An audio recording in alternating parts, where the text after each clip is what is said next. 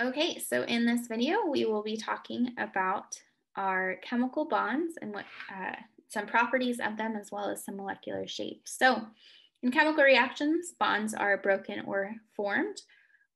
So one thing to remember is the strength of bonds. So double bonds are stronger than single bonds, triple bonds are stronger than double bonds. So we have this little chart on the bottom.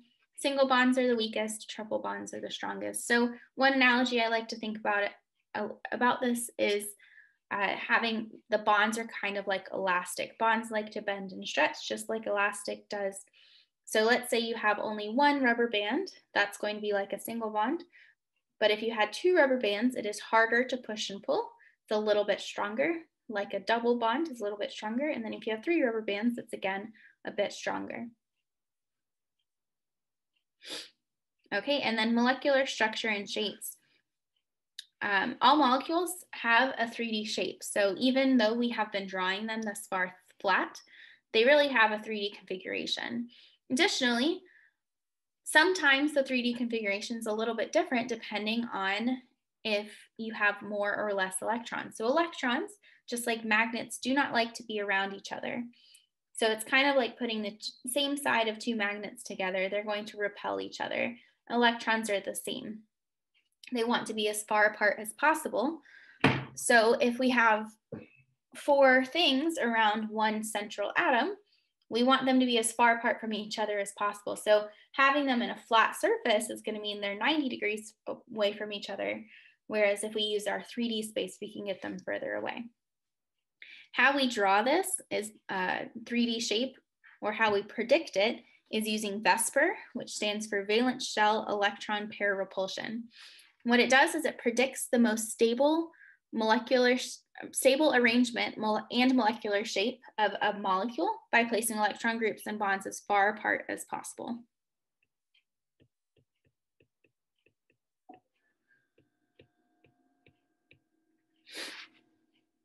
Okay, so we're going to start going through each of the different shapes pretty quickly.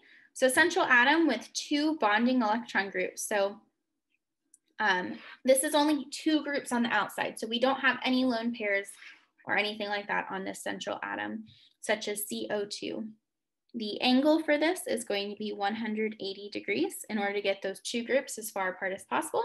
And our shape is going to be linear. Okay, so a structure that looks like this, let's practice the Lewis dot structure and predict the shape of HCN. So pause the video and do it yourself, and we'll go through the answer. So HCN, the Lewis dot structure, looks like H with carbon in the middle, and then nitrogen. In order to fulfill our octets, we're going to have a triple bond between the carbon and the nitrogen. And the nitrogen will have a lone pair on the end.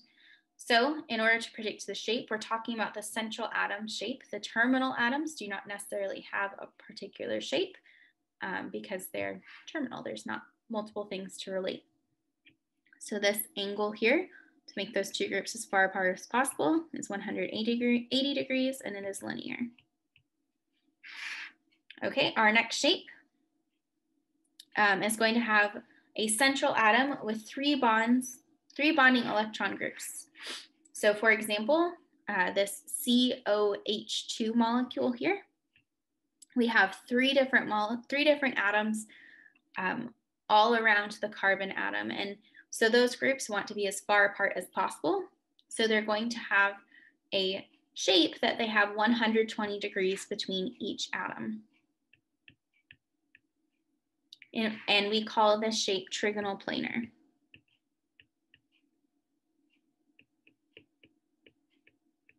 So it's trigonal planar because there's three things, trigonal, tri, and it's flat, so planar.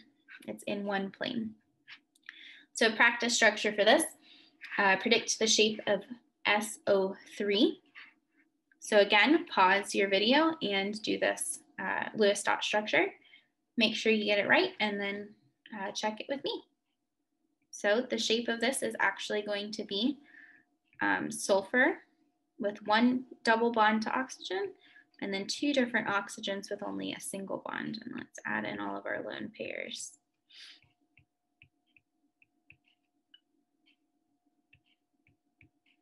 So you'll notice I went ahead and drew this in the trigonal planar shape to show that these atoms like to be apart. They're 120 degrees from each other, and it's trigonal planar.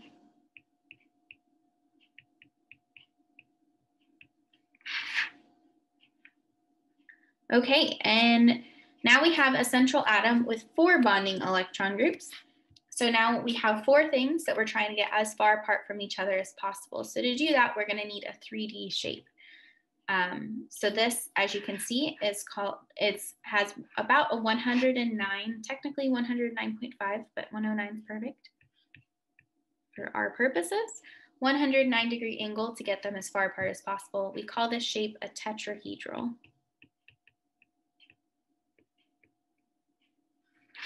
So a practice for this. One thing that's really important to talk about is how we draw this. So we have a wedge and a dash. So this means this wedge means it's coming towards us.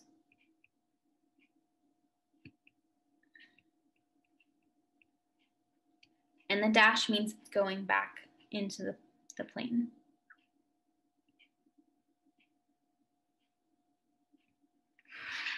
Okay, so that's how we would draw that molecule CH4, not like this molecule over here.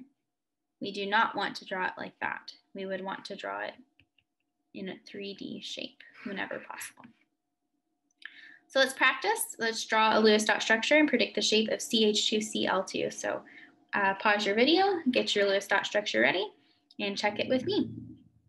So I'm going to draw it. We have carbon in the middle. We're going to have 4 substituents or 4 things around it. That was not a good line. 1, 2, 1 coming out towards us in a wedge, and then 1 going back. Okay, and then these 4 atoms, you can put the atoms wherever you'd like. So you can put chlorines over here and hydrogens over here. They could be in any order, it doesn't matter.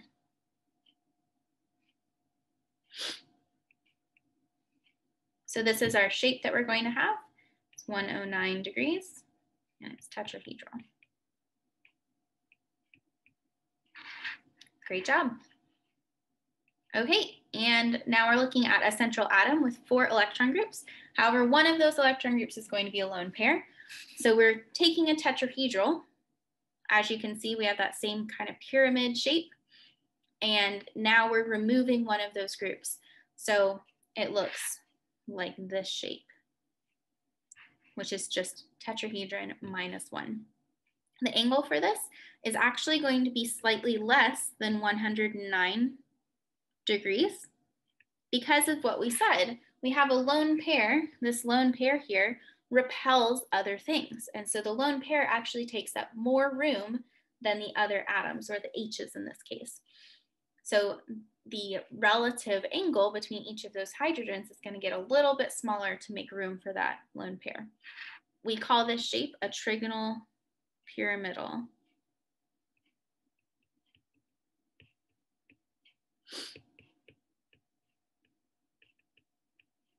So we call it that because we have 3 parts and it looks like a pyramid. Okay, so again, let's practice one. So we have PCl3. So pause the video, do it on your own, and then meet back with me. So for this, we have phosphorus.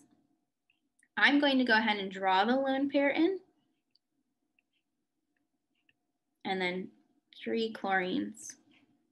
1 going down, 1 coming out at us, and 1 going back into the board. Let's add all of our lone pairs to these chlorines. And that would be our overall answer. So it is appropriate for this molecule to just leave off the lone pairs. That's fine, especially on the phosphorus. You don't need the lone pair on there. But if you were to just draw it like this, you would need to specify that you do have that pyramid type shape. So it, to me, is helpful to draw in those lone pairs to remember that, oh yeah, I have something there that's going to change my shape. So this is going to be an angle of less than 109, and then trigonal pyramidal.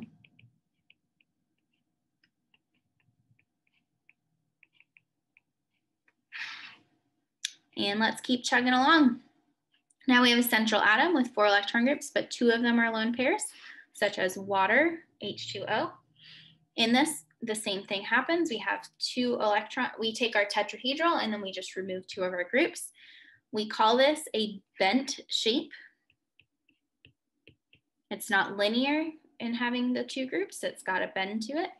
And the angle, again, is going to be less than 109 because we have 2 lone pairs that want to take up more space.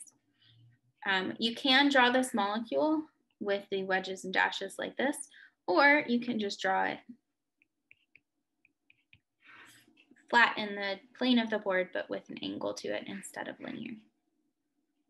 Okay, predict the Lewis dot structure and, draw the Lewis dot structure and predict the shape of H2S. So again, pause the video and I'll meet back up with you, go over the answer. So we have sulfur, 2 hydrogens, and all of our lone pairs.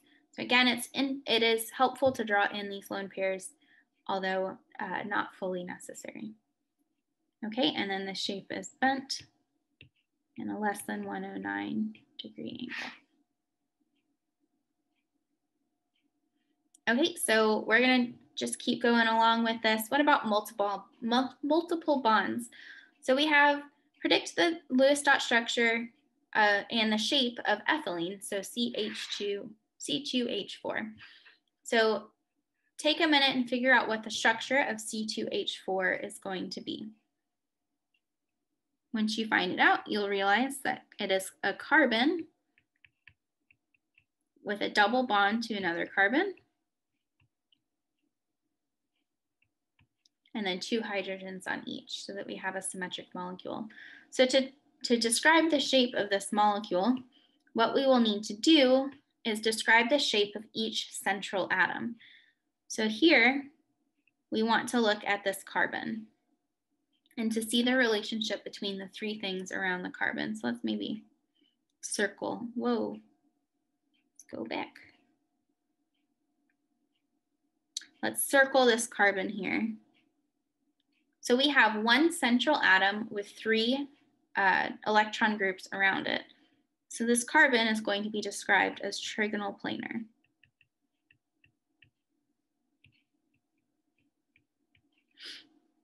Okay, this is a symmetric molecule, so you could treat it as such and say each carbon is a trigonal planar, but I'm just going to circle each one and write it.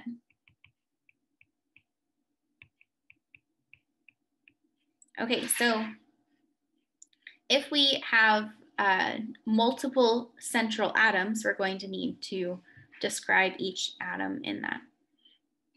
Okay, and then we have another practice molecule for acetylene. So we're going to have carbon with a triple bond to carbon, and then hydrogen on either side. So again, we have 2 central atoms. Each carbon is a central atom. So we need to describe the shape of each. So this carbon here is linear because it has 2 groups. Each one is going to be as far away from each other as possible, but we don't have any lone pairs. And then this guy is also going to be linear.